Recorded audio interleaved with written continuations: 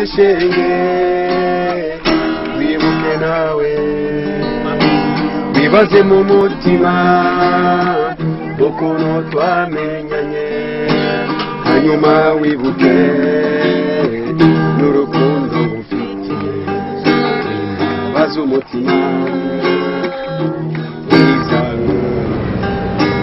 wimogoza shenge utanesha ubuzima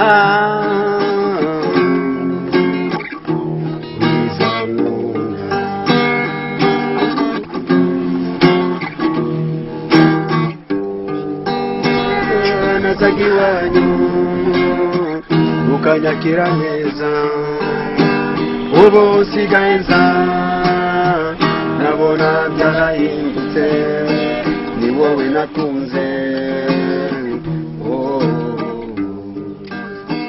ni wowe nikaendeka na ndo wakanivaka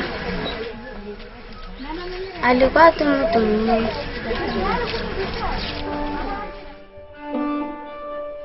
Rape as a method in this environment to create continued instability and dominance is very prominent, and it is without question the worst environment that I have seen. Walikuwa wakimkupa wao, walikuwa wapendi, lakini wakati natumia silaha inaonyesha nitawaua, wanaitika na ninalala kwa nguvu.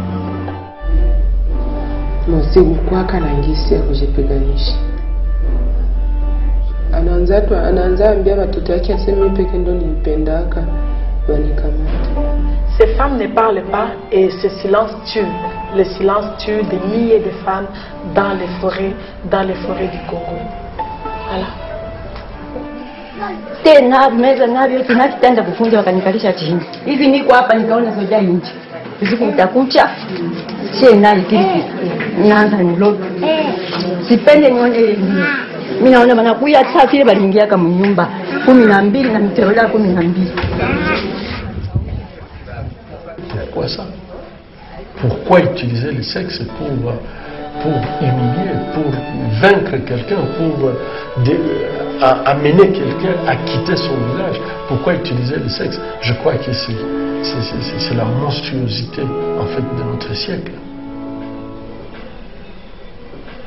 Pour mettre fin, pour diminuer les cas de viols, je crois la première des choses, il faut d'abord lutter contre l'impunité.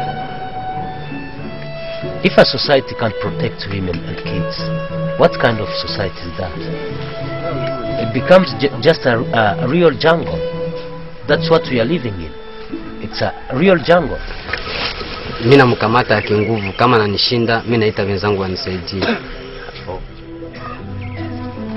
Unasikia wanaume 12 wanakupita hako kama maumivu ya mwili, wanatwala mpaka bunduki wanakutia chini ya mwili, wanakuia watoto, wanakuambia wewe kule wale watoto.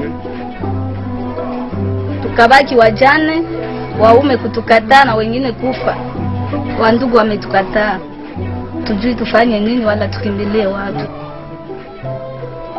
Et puis qui dit une femme? La femme c'est la mère de la nation. Qui viole une femme viole toute une nation.